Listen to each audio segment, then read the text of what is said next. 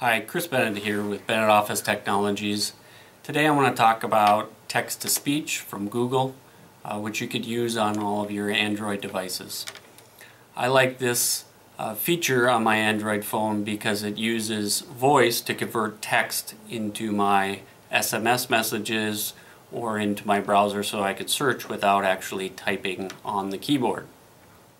You can use this feature on your Android phone with SMS, MMS, emails, and browsers.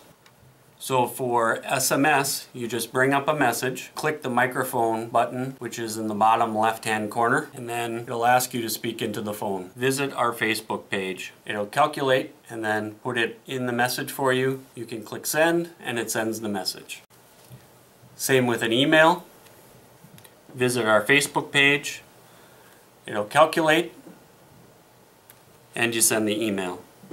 Google Mobile, bring up your keyboard, select the microphone, visit our Facebook page, and then it puts it into the phone. This is one of my favorite mobile apps because I can use this if I'm in a hurry and I don't really want to use my keyboard in order to type an email or a message. I can just bring this up, talk into it, make sure that it has all the words correctly, and then send the message. Tune back into our YouTube channel to get tips, tricks, and technology information.